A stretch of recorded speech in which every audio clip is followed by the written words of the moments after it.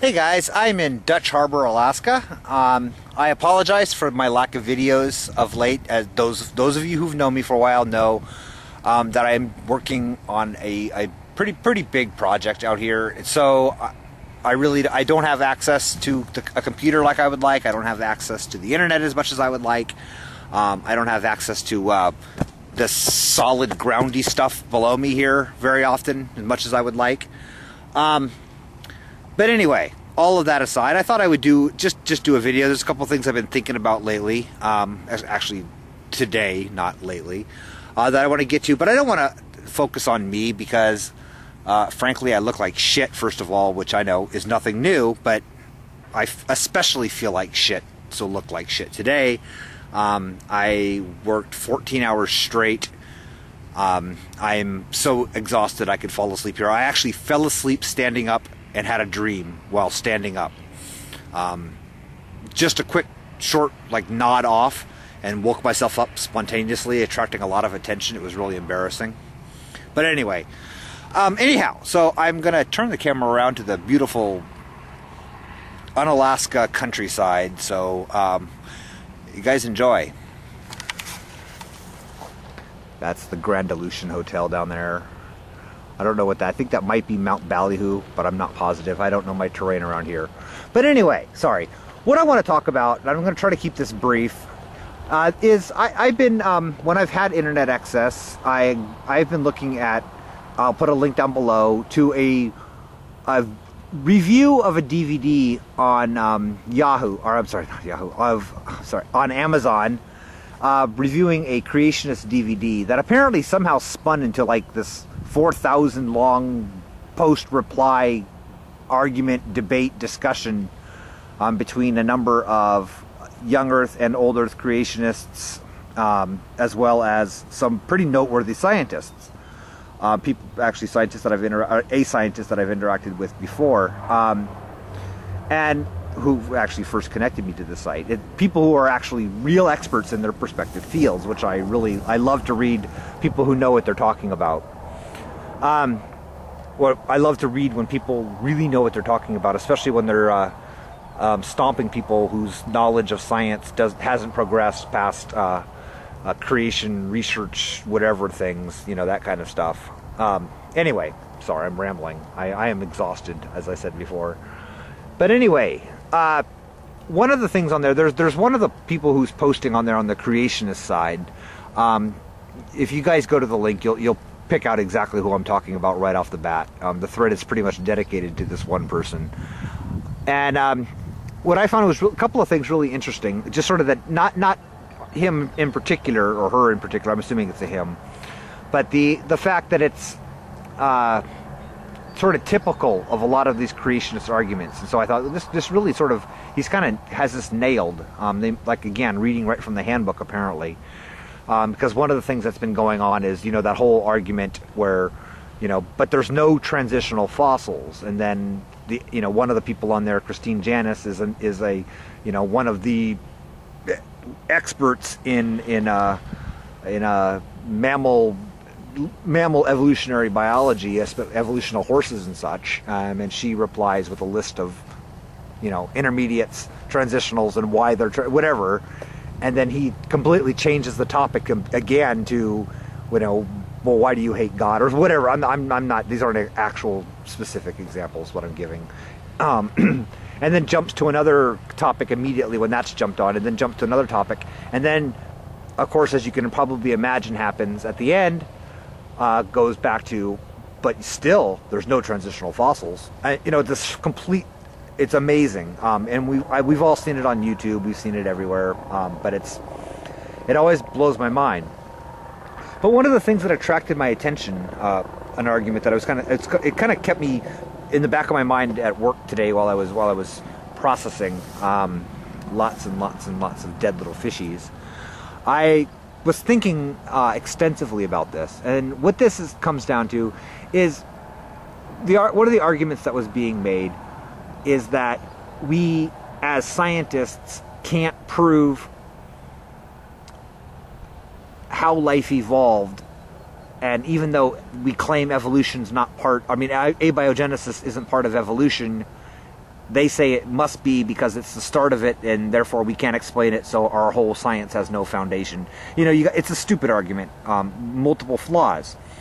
But one of the things that I specifically was thinking about with this is the how to put it, is this argument that there's no, you know, and it came with a lot of quote mines, you know, or very quotes from people talking about, you know, we know of no mechanism for this, or we know of no mechanism for this pathway for the origin of the first living cells and such. And when some answers were provided, you know, specifics of, you know, how you know, proto RNA nucleotide, whatever it is, can be provided, as always, as we've seen again on YouTube, the argument goes back to, but you can't prove that's how it happened, so, you know, you're just making just so stories, whatever. That's kind of the typical response. And that might actually be a valid answer, except it's not. And here's what I was thinking about it today, why it's not a valid answer. The reason is that the question being posed isn't, can you prove that life originated through naturalistic origins? That's the question. That they're not posing that question, but they're meaning that question. But they're asking, you see this, there's no plausible, you can't think of a plausible mechanism for life to come about through naturalistic means.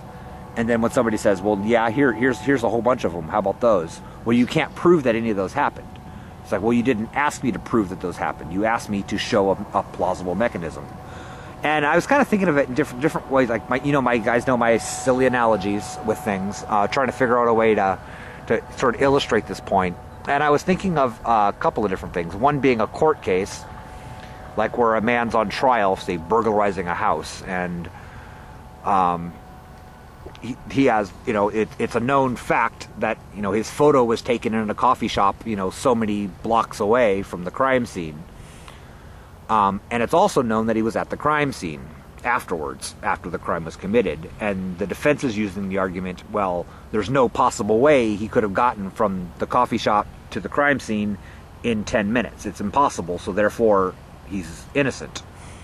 And the defense comes up with, you know, well, here's a, you know, through investigation, the prosecution comes up with, you know, well, if he took a taxi, he'd have been there in 7.2 minutes. If he took the bus, he'd have been there in 9 minutes. If he took, you know, if he ran really fast, or whatever it is, you know, just basically comes up with a list of, you know, here's a bunch of ways he could have gotten there. And then the defense counters with, but you can't prove which of those methods he took, so therefore he's not guilty. When the defense, all the defense really has to, or the, God, why do I keep saying that? Because I'm exhausted. What the prosecution only has to say is, no, you asked for, you said there was no way for him to get there. We showed 4 ways he could get there. If that makes sense. And so it's the same thing. It's when you know, people like Bo Behe has done it a few times with a couple of his irreducible complex things, where he's talked about, you know, there's no mechanism for stepwise evolution of this structure.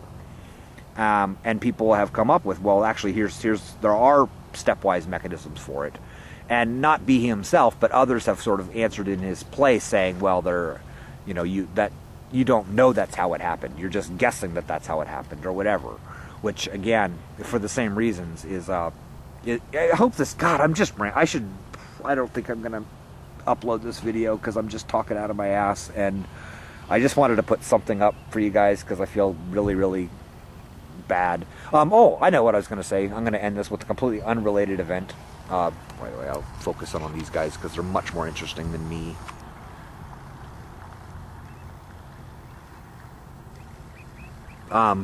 Anyway, yesterday, the hill I'm on, the reason I found this hill is that yesterday I went to there was a talk being given in town on genetics by somebody I've known for years. And so I went to see her talk, and during the talk, there was the tsunami warnings all went off because there was an earthquake off of, I think it was off of Attu. It may not have been that far. Some people said they felt the earthquake here, so it couldn't have been that far out. But anyway, so we had a tsunami warning, and we had to evacuate, and we had to all go up. Let's see if I can get this in the picture. Focus, you bastard. We had to go up to the top of that ridge there, which is not a small climb up. It's not huge, but it's not. Anyway, sorry. Anyway, so I'm probably going to chop up. I have a couple videos of just the evacuation. I was hoping I had the camera ready, hoping to actually get a tsunami. I don't know why. Oh, I zoomed in there. That's why. A tsunami's whooshing over Dutch Harbor. Not that I want to see Dutch Harbor gone, but I thought if it's going to happen, I should at least get my 15 minutes of fame for it. So I know that's kind of douchey. Anyway, all right, I'm going to go away before I fall asleep on this hill and get picked apart by the eagles. So I'll talk to you later. Thanks, guys. I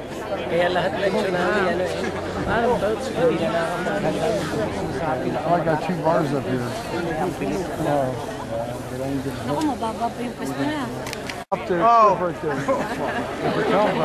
Oh, he brought his food. If I see water coming, there's my stuff. Bring the food over this way. Yeah, bring the food this way. Where you going?